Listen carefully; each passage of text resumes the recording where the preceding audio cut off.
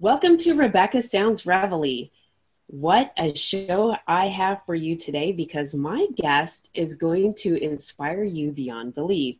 Why? Because just like us, he's got something that is going to help you move beyond your dreams. Why? Because his is something that is a baseline to launch you in a direction that you want to go. He's an actor. He's a model. He's a voiceover artist. He is a singer, a camera operator, a TV presenter, a radio presenter, and, wait for it, a father of 4. Yes, you are right, a father of 4. How do we do all of that? Well, it can be done, and he's going to tell us how. He is known for his role in Cage the Bear, the Black Bang, and really that centers around a group of hackers who join forces with aliens. And, you know, fantasy and sci-fi seems to be very common right now, right? It's very intriguing. And he's going to tell us a little bit more about that and his role as a government agent in this film. Pretty exciting. He's also known for his role in Tit for Tat, and he's going to tell us a little bit more about his role there. I really want to let the cat out of the bag on this, but I'm not going to. I'm going to let him share it. But there's even more. He's been in an Emmy award-winning film. Yes, A Crime to Remember. And do you remember it? Well, wait for it. Mike plays a police officer. And if you know me, my background being a retired police officer, this is already intriguing. Yes, it is. I'm pretty exciting. And there's 3 more roles that I really want to talk about. And I'm not going to give too much other than the names for these films, because one of them's in post-production. First, one of the shows is Project Time. The other is No Way Out. And the one that's in post-production currently is called Catcalling Man. I want to know more about this one specifically because sometimes we think about this in the female role. But at any rate, with the drum roll, please, welcome to the show, my guest, Mike Provenzano. Welcome. Hi, Rebecca. Thanks for having me. I am so excited to have you on the show because you've got a lot going on, and what an inspiration, because you come from a business background and you are launching it forward, but with having a family of 4 children, being able to do what you're doing is absolutely incredible. Tell me how you got started. It was honestly fluke. It was something I wanted to do when I was in my 20s, but I wasn't even close to being prepared for it mentally, physically, anything. I wasn't there. I was working for a friend of mine on a project, and he bought a design firm, and one of the guys that came with the company was an acting instructor. And so when I was finished the project and I was ready to leave the company, he said, "Mike, you should check this place out." And I literally say, "Were you blowing smoke up my, you know what?" Right. And he goes, no, for real. So I went to an open call with about 50 people. The director said, "We're going to invite 4 of you to come to the class, to the school." I was one of the 4 that got accepted into it. Went to the school for X number of months, got picked up by an agent right afterwards. And that's kind of how I started. It wasn't something that I thought of. Somebody mentioned it, and then it kind of resonated. Uh-huh. And so it was a fluke that I actually got started in the industry. But it was something, like I said, I wanted to do years ago that I just wasn't in the right place to do it. And now I have that confidence that I probably was lacking to try to start years ago. That's pretty interesting, though, but your skills and background place you with that fluke in the position at the right place at the right time with the right background and experience so that you can really portray the roles in the right way. Right. I've said to a lot of people that I've been acting for a little less than 3 years on camera. I've been acting for about 52 years now. Just I haven't been acting on camera for that long. As a parent, we kind of have to do that, right? Because Exactly a right. lot of times we don't want certain emotions to reflect onto our children because we don't want them to know, oh, mom or dad's having a bad day, or, we don't want them to experience something, those kinds of things. So in some ways we are, Yep, actors exactly right. at Yep, home. exactly right. So, very interesting. So tell me about a little bit about, I'm really interested about Catcalling Man.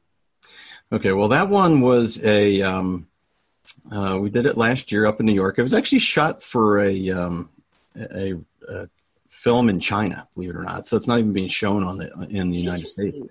And Okay. but it was up in New York, and it was the lead was a Chinese woman, and my job was to kind of hit on her outside in the street as she was kind of just hanging out. It was it was pretty fun. It was a supporting role, but it was a blast. And it was interesting because it was one of my one of my first earlier jobs, and it was really cool to just go through the process, even though I was just a supporting guy in the background, so to speak.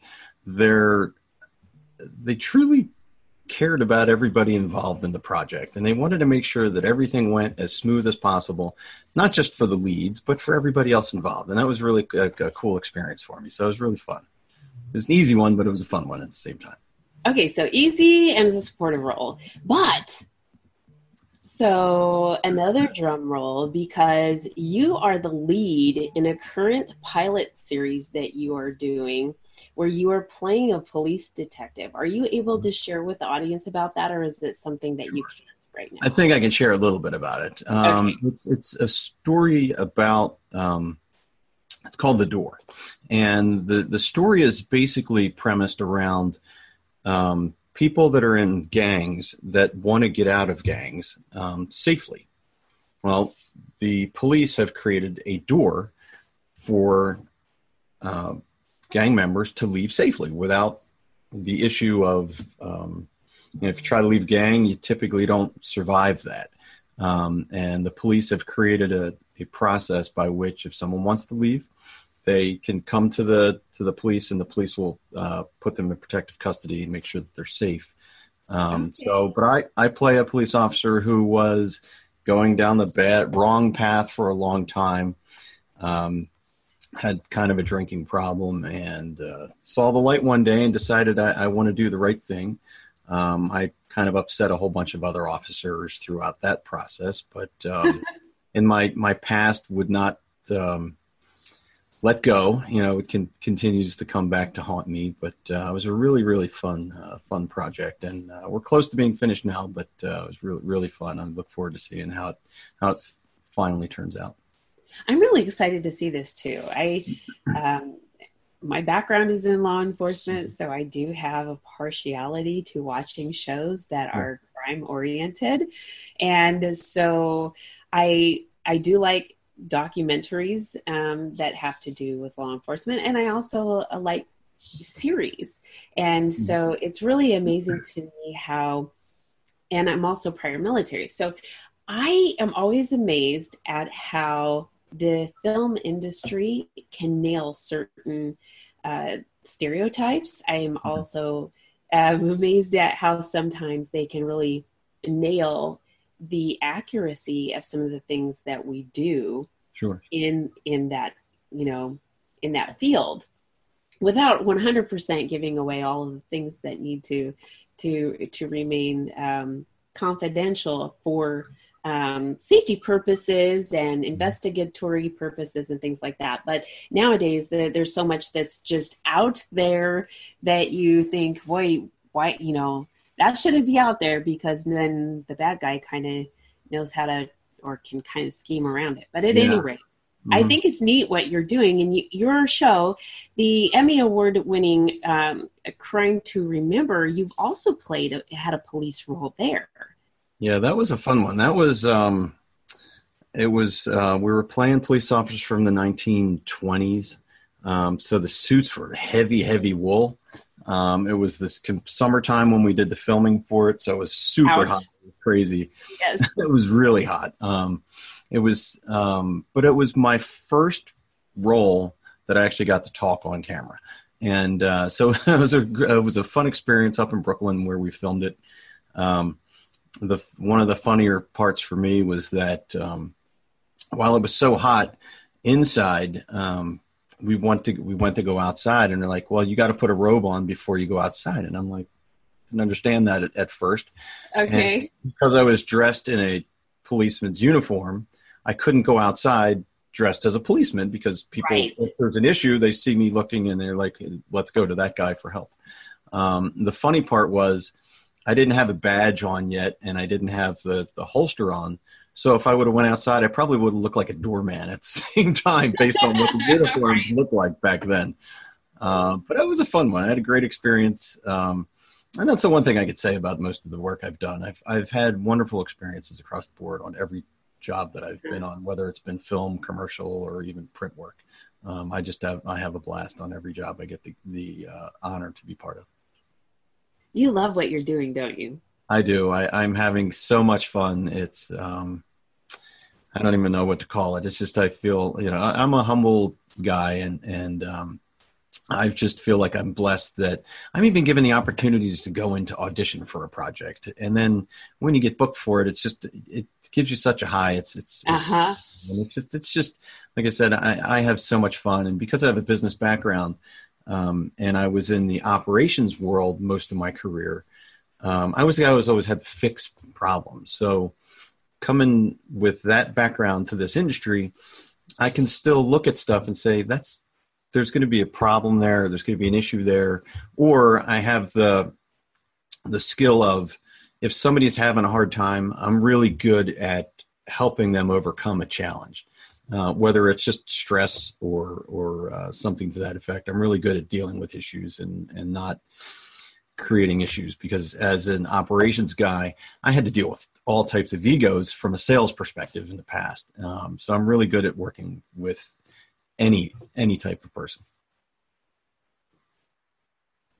Sales is something that a lot of people don't realize can carry you through many different fields, because you learn about people and the interaction with a multiple different array of personalities. Sure. And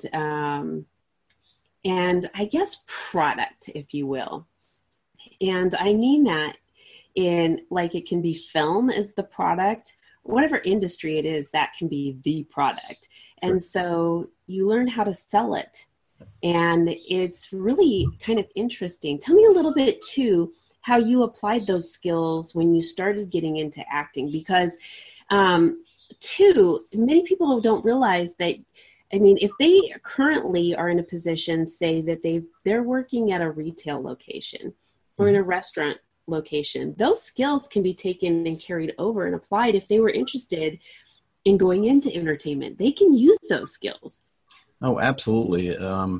If there's one thing that I've learned is that as a business guy in the past, if you didn't set goals for your company or your position or your department, you never really could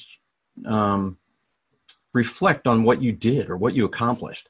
And one of the things we did at my old company was that we set goals, like every other business did. We set goals for the year. And then what we did was we broke it down by quarter. And breaking things down by quarter allows you to be flexible enough to make changes if the industry or the economy or something requires to make a shift. And so what I did when I got into this industry was I took my organizational skills, for lack of a better term, and I created goals for myself for the industry. So I created goals such as, what type of projects did I want to work on? I wanted to become, when I first started it, I started as a model, actually, and I did print work first. But I wanted to develop my acting skills. I wanted to develop teleprompter skills. I wanted, there was skills development that was just a goal that I created for myself. I created KPIs that allow me to track the work that I put into it. So I would track, and I still do this today, how many submissions I put in a week. One of my goals is to submit to 30 projects a week. And that's Okay, just so I just want to jump in right there because when I was doing sales, our goal was to work on the power of three, and that was, making 3 contacts per day. And yours is 30 a week, which that is pretty close to that. And so, what is your, your return on your investment to that? Is that pretty high? Well, it's not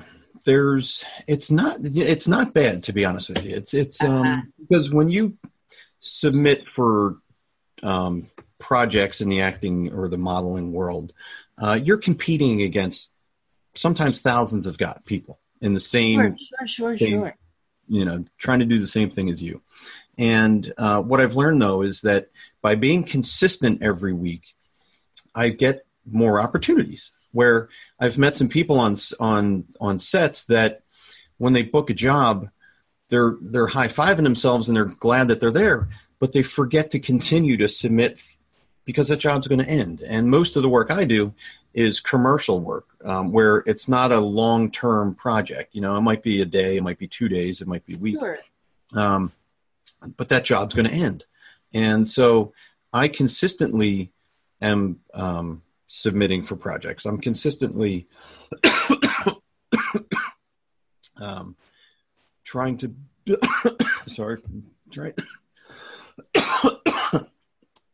I'm consistently trying to build new relationships.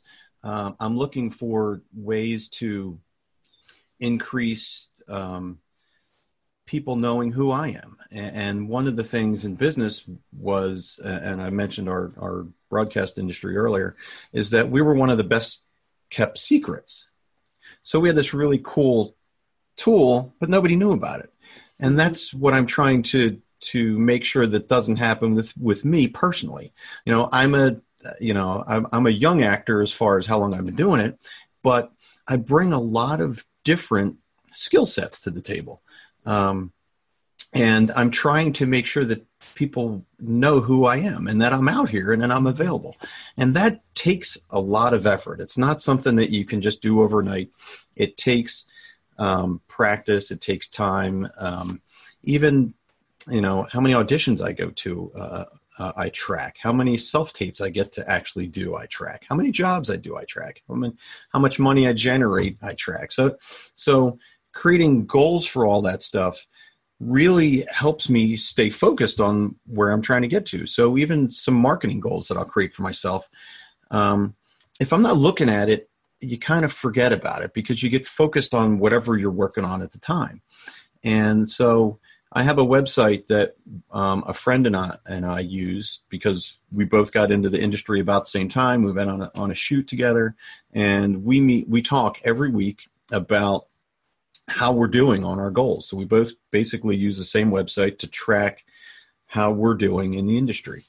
And because we look at it every week, we track every single week how we're doing as far as the goal that we're going to try to hit for that quarter. So if I have a goal of, let's say 10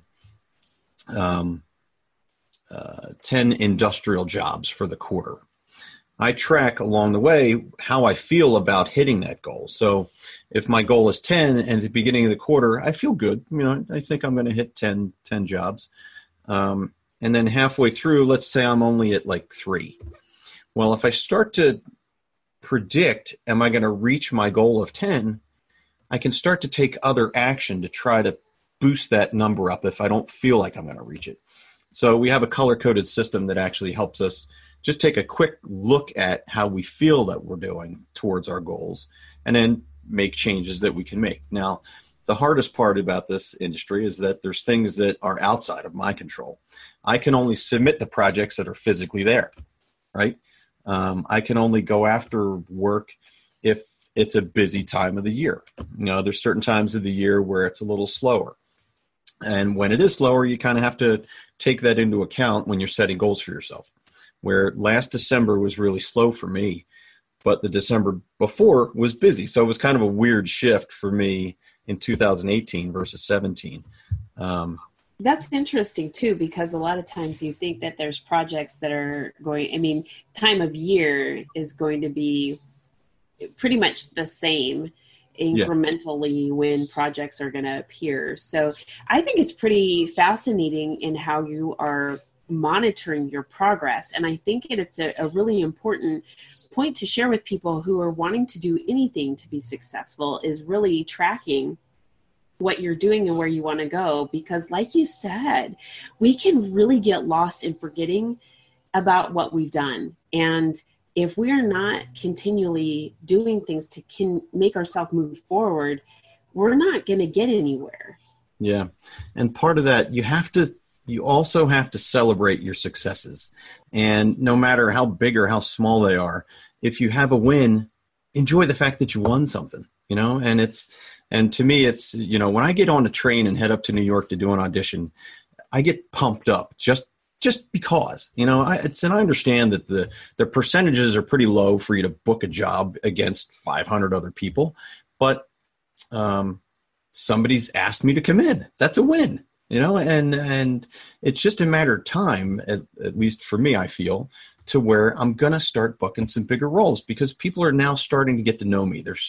I have some footage now that I can share. I have a decent resume that shows the work that I've done, and that's for anybody in any industry, if you really want to get somewhere, you have to write it down and set some goals for yourself and then take some action on them. If you don't take action, you're not going to get anywhere. But if you start taking action and you track what you do, you'll be surprised how far you can get. It's really cool for me when I get to inspire somebody that's been in the industry longer than me, because they didn't realize that, if I just did this little extra, I might move the ball forward a lot faster than I thought I could. I really love what you're saying. And I want to ask you too about two of the films that you've done, Project Time Jump and No Way Out. Okay.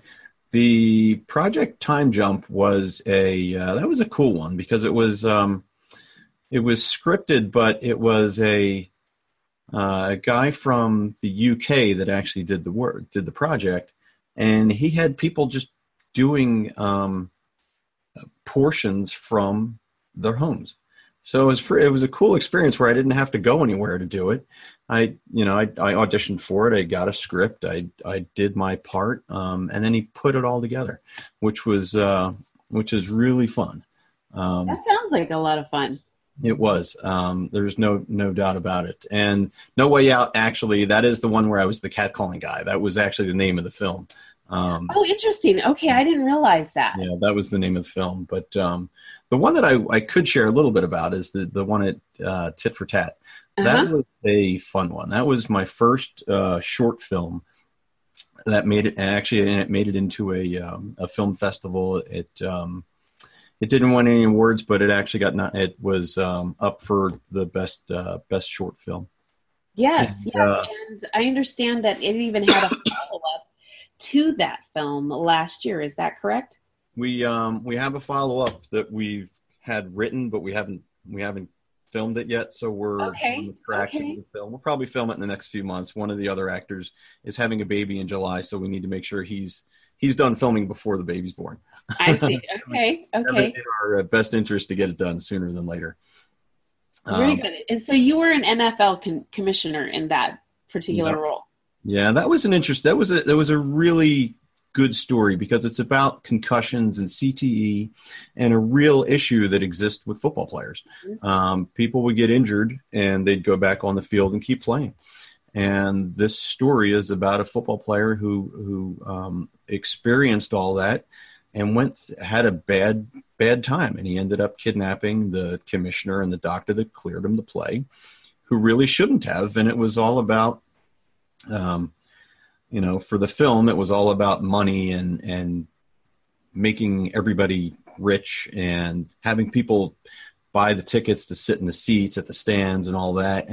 But the player is the one who really felt the hardship of what he had to go through because of others.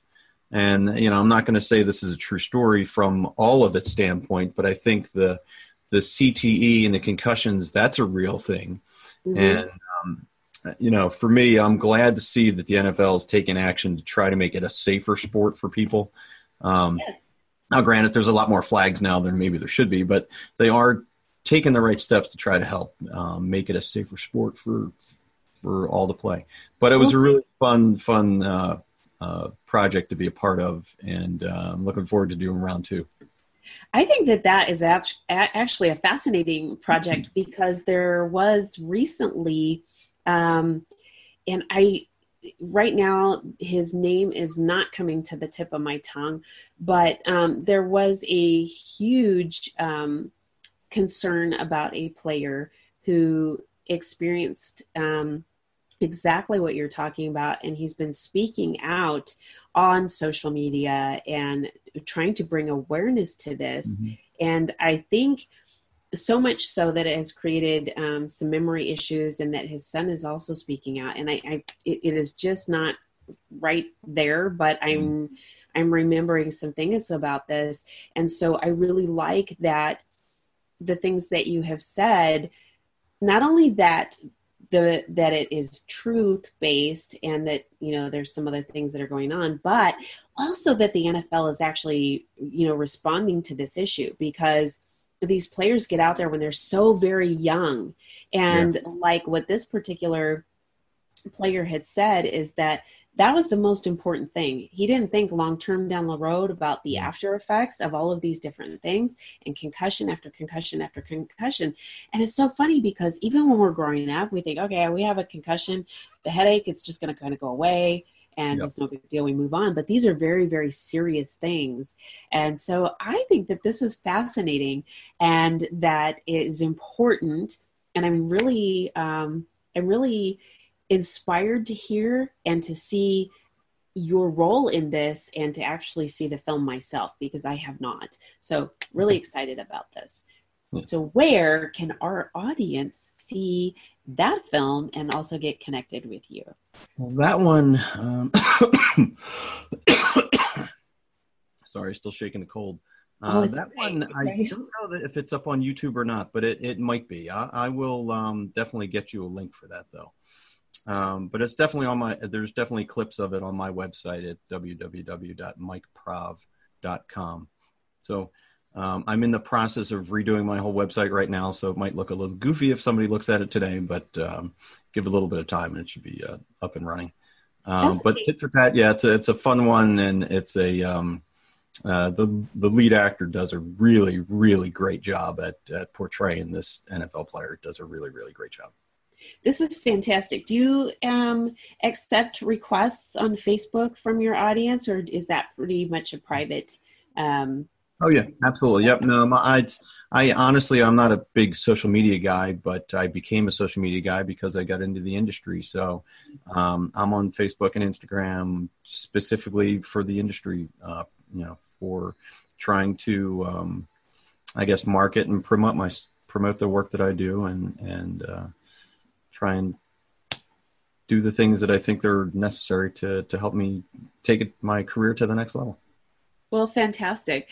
I am really excited. I want to thank you so much for being here and sharing your backstory with the audience, and also some of the exciting roles that you have played, what you currently have going on, and also the inspiration for the audience to know that what they currently do can be carried over into other areas of life. And all they have to do is, 1, implement it, 2, have the desire and take the risk, be out there, get going on it, and then follow it, track it, and make sure that they're doing things every day to ensure that they reach their goals. And I think that this has really been a great show with you. I want to thank you again. Thank you so much for being here today. Oh, thank you very much. It's been my pleasure. I just I'm someone that loves helping people. So it's whether it's helping, it doesn't matter how. The one thing that I've learned is that being in the industry for such a short period of time, there's a lot of people that have helped me learn the things that I would never know about this business. And I love passing the torch to someone else to help them move their dream forward. That's how I feel too. So I'm really excited. Share your website again with the audience before I let you go. Okay, it's www.mikeprov.com. Fantastic. Thank you. And I want to thank all of you for tuning in today. Please make sure to share the show with your friends, your family, loved ones, coworkers, people you don't even know, everywhere you can on social media. We want to ensure that Mike gets as much success sharing as possible and networking as possible. And we would do the same for you. So please go ahead and connect with us as well.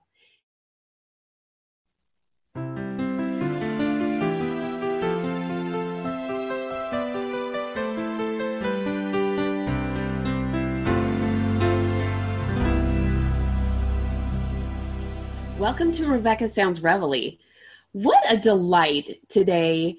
We're going to have a guest that is going to definitely get you thinking different today. We usually have guests that have done a lot of things on screen or have written books, and it's not often we talk about the things that we hear. And today's guest, oh gosh, it's so exciting because he's voice president of Cashman Commercials. And well, what does that mean? Well, he produces music and copy advertising for radio, TV, and internet. This is big. So it's really amazing because there's over 150 advertising awards that is credited to his name for the work that he's done. It's really exciting because one of the most prestigious awards that you can get, the Clio Award, has been presented to him. And with that, he has just had an amazing selling book called VO, Tips, Tricks, and Tools and Techniques. You'll definitely want to check this out to smart and sustain your voiceover career. I'm interested. So let me ask you a question too. Think about this. What do you use your voice for? We use it every day, and there's going to be so much that we're going to talk to him about, and his best-selling book, and not to mention all of the things that he does to help teach people about their voice. He does the coaching, he does the commercialing, he does all kinds of stuff. In addition to this, he's taught undergraduates at, well, some very prestigious universities such as USC, UCLA, and many other things, California of Arts. He instructs, he does online coaching, he does in-class, in-person coaching in his studio there in Burbank, California. But without any further ado, you've got to meet him and engage with him and get ready to hear his voice, because he's definitely going to capture you like he's captured me. Welcome, Marc Cashman, to the show. Rebecca, thank you so much for inviting me. I really appreciate it. This is going to be a fun show. I am so excited. First thing I've got to ask you, because some of my audience members might be thinking, I don't want a career in voice or voice acting. And so, but you've got this best-selling book, and it can be so applicable to so many people to learn to use their voice properly. Can you tell us a little bit about your book? Well, the book actually was an outgrowth of the fact that I've been teaching now for close to 20 years. And I've been teaching for 20 years because I've been writing, casting, and producing commercials for the past 40 years. So about 20 years ago, a number of people had basically said, why aren't you teaching?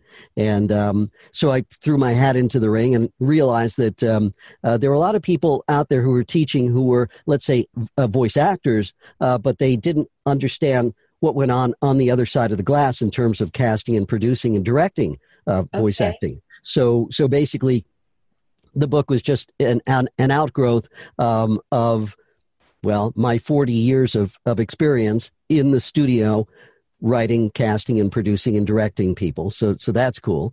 And then the past 20 years, yes, I've been teaching in studio in Burbank, California, also in my home studio up in Santa Clarita, California. I've also recently, about 5 years ago, brought my classes online. So now I'm working with the people all over the world, and that's the coolest thing that I get. I have students in South Africa. I've got students in Australia, in Tokyo, in London, and in Toronto, in all over the world, and it never just ceases to amaze me that I can just click on the computer a couple of times and all of a sudden I'm talking to somebody in Melbourne, or I'm talking to somebody in Johannesburg, and we're working just like I'd be working with somebody right down the street. It's just fantastic. So my classes in studio, online, they've been terrific.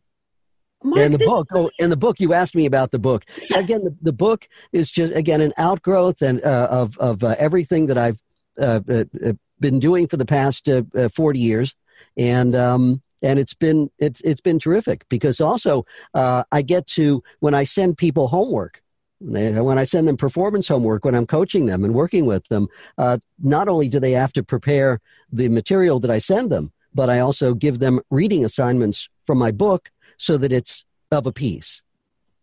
Well, that makes a lot of sense. And I think that this is really wonderful groundwork for those who are wanting to get in the industry. And I also think it's great for us to be aware of how we come across when we're speaking, because sometimes we don't realize what our intonation and our inflection is conveying to people just in general. So this is, I think, a very important piece, especially when those who've been watching my show for a long time know that I'm really about making sure that we have healthy relationships in every aspect of our life.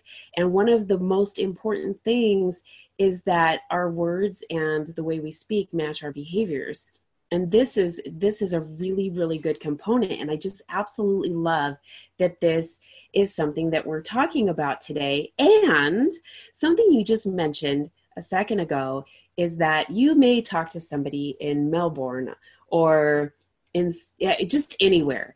And I know there's different dialects, but when you're coaching, how are you able to master coaching skills with people from different countries in connection with our English language?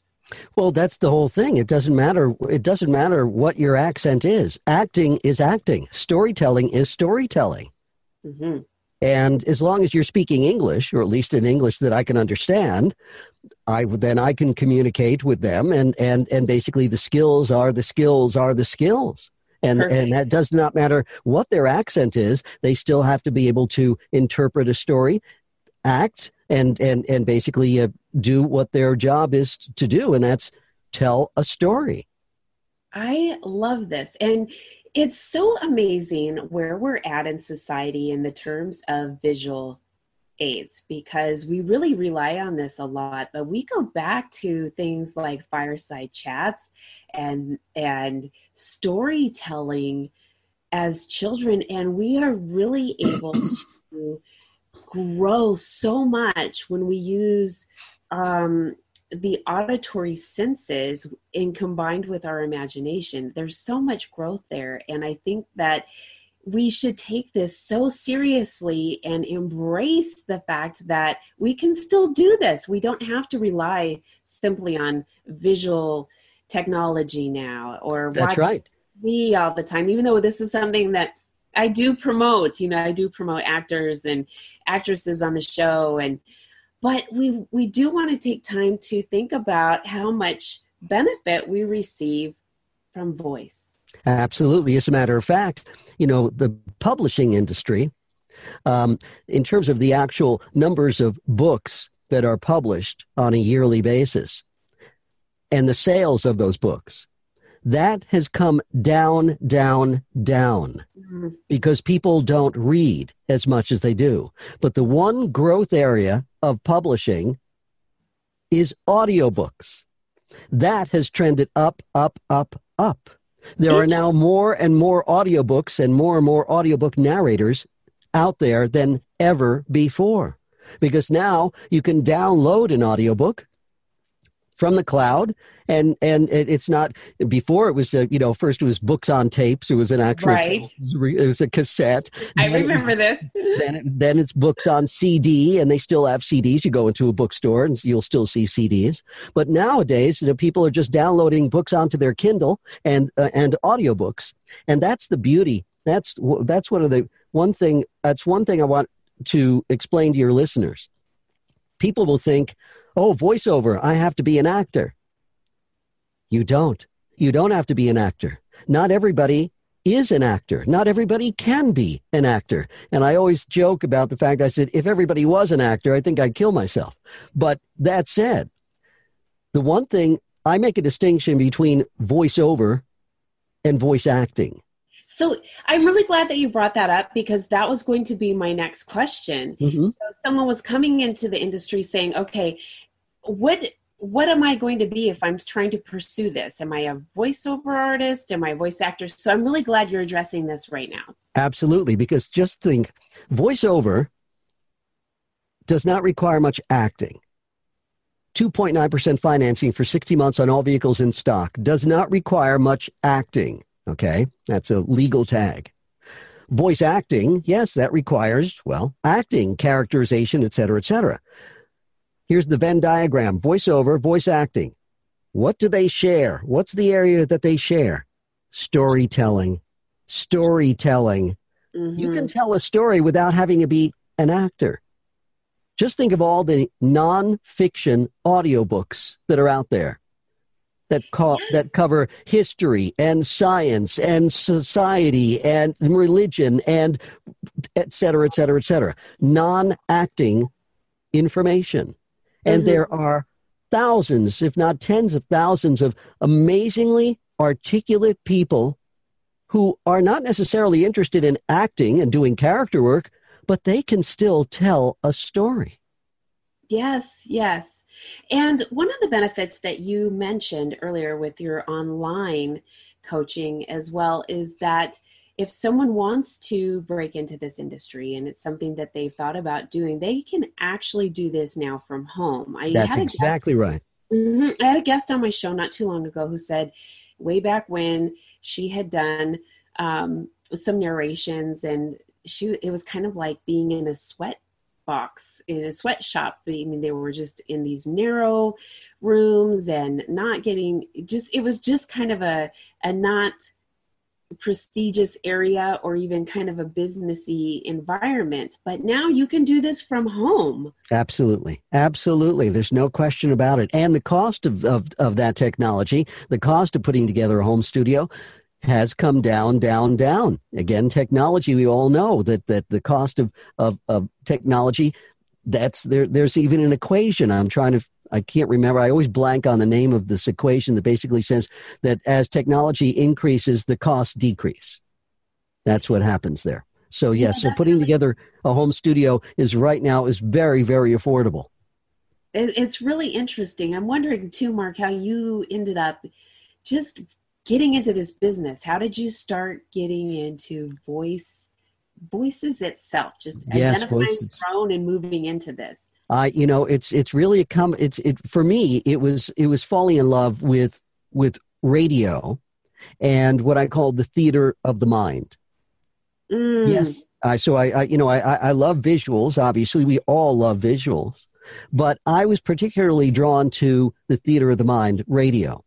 And so way back when I first started my career, I decided to come to Los Angeles to be a radio commercial producer. And I listened, and the person who inspired me was a gentleman by the name of Stan Freberg. And if people don't know who Stan Freberg is, they should look him up, Freburg. Stan Freberg was the godfather or the grandfather of modern humorous radio. I love it. He would create commercials that were funny, not just informative, not just an announcer, but actually funny and entertaining.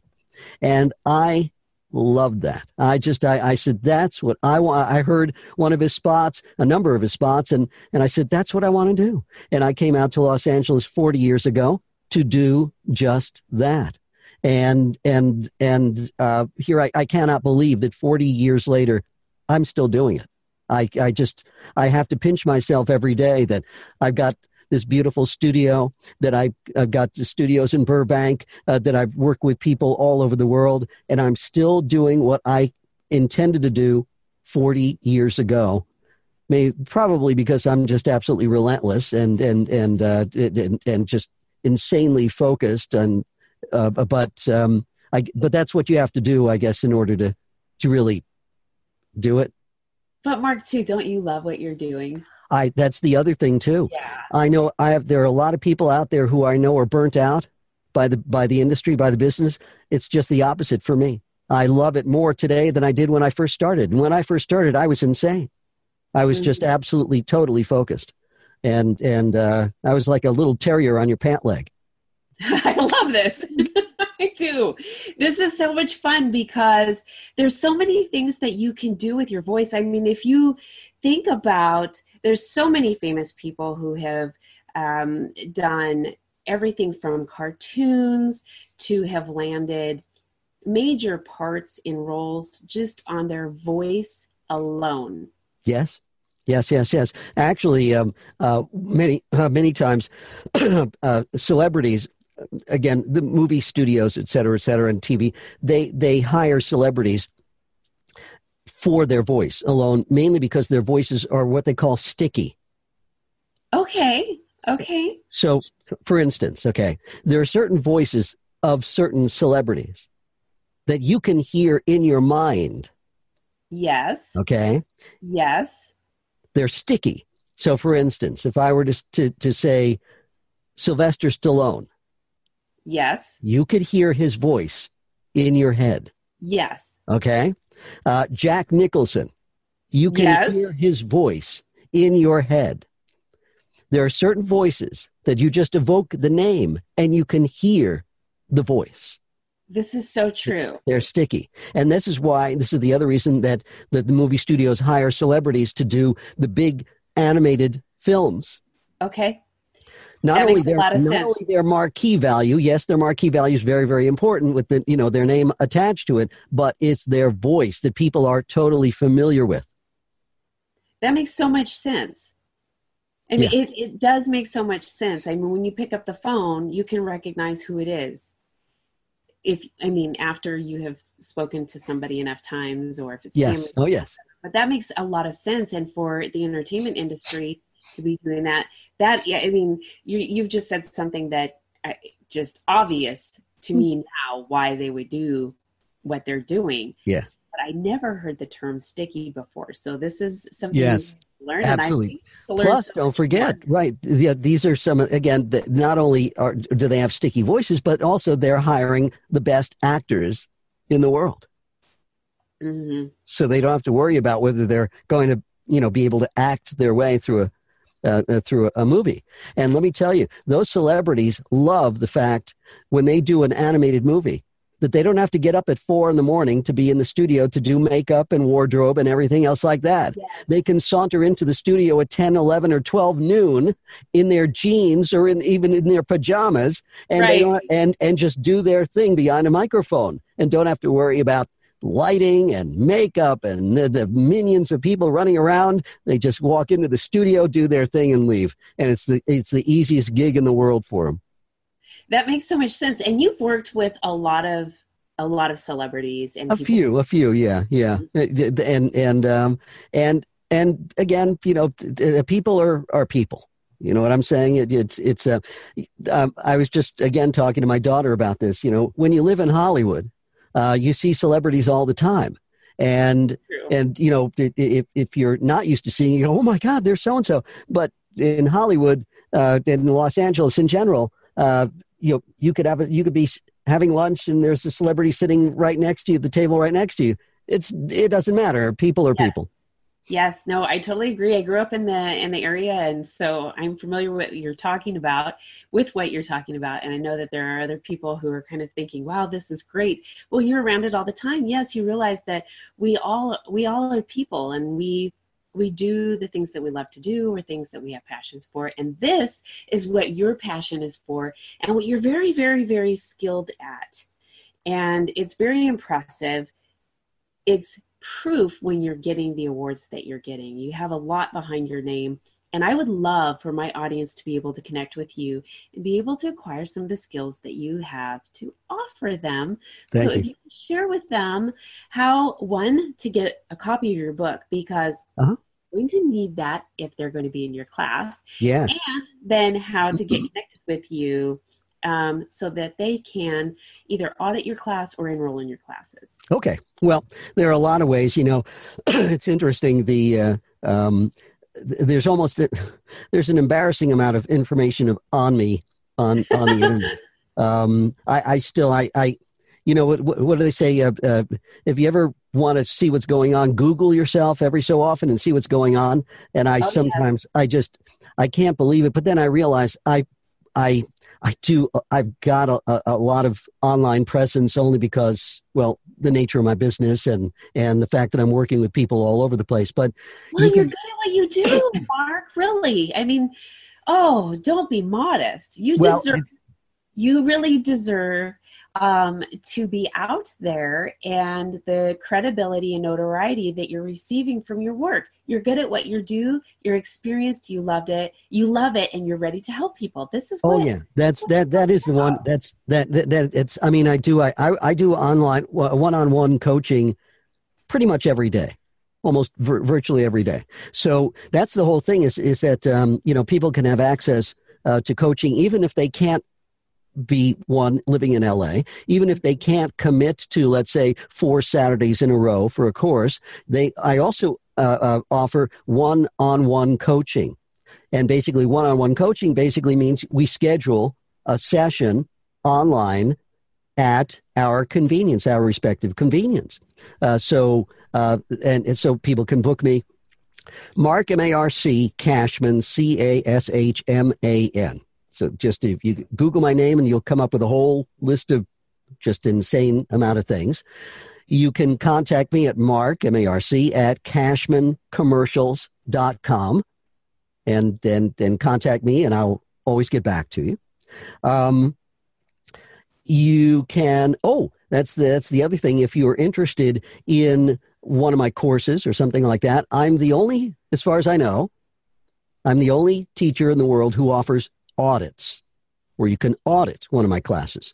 So if you live in LA, you can literally come into my studio in Burbank, physically, in person, in 3 dimensions, drive to the studio, park, and come into the actual studio and be a fly on the wall in one of my classes. And I offer, and I give auditors, I give them all the materials that the students have so they can follow along and be a fly on the wall. And so I've got that, but you can also audit online as well. I offer that as well. You don't have to live in LA to audit a class.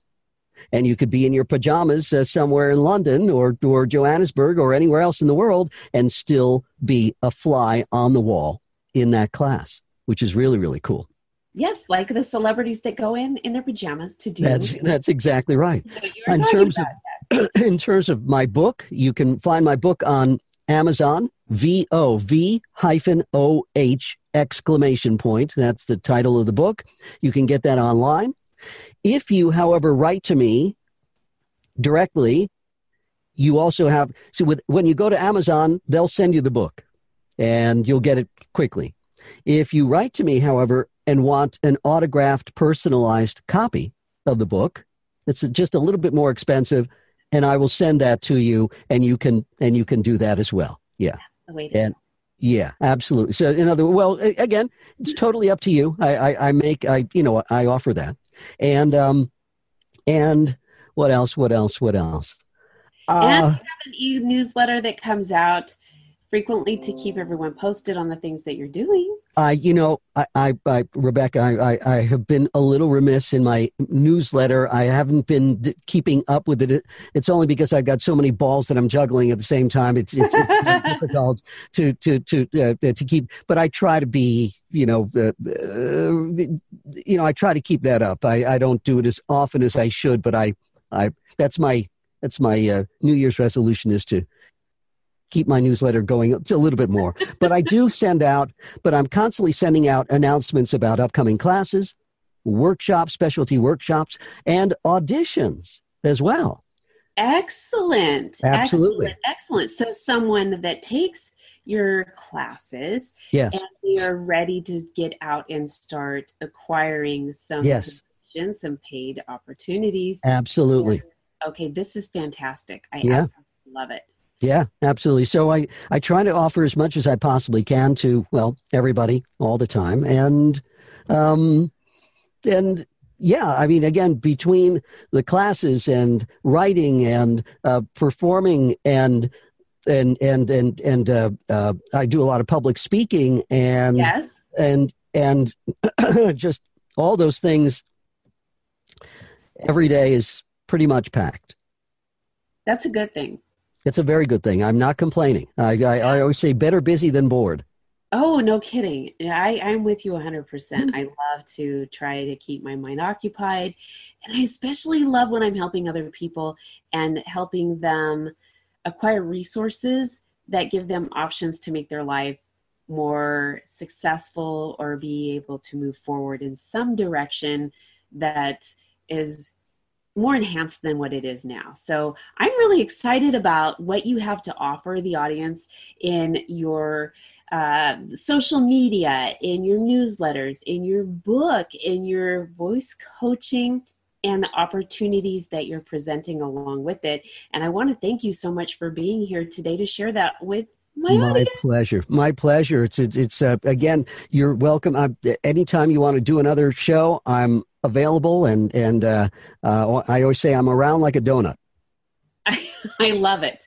I love it. And the pun with that, when I'm a retired police officer, I love that too, Mark. That is classic. Okay, so again, if you ever have anything that you want to promote, or you have a new book coming out, or you want to reach out to the audience, we are definitely going to have you back. Because thank you so much. That'll be so much fun.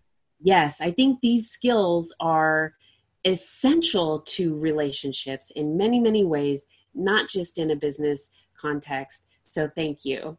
Thank you, Rebecca. It's been a pleasure talking with you today. Oh, likewise. And I want to thank all of you for tuning in today. I hope that you now can see some other things that may be available for you to learn as a skill and be applied in different areas of your life. You have so much opportunity to develop relationships with your children, with your parents, with your coworkers, and maybe even in a business aspect that you hadn't thought of before. And all of those can be done through the use of your voice. And how can you learn a little bit more about that? Well, you can talk to Marc.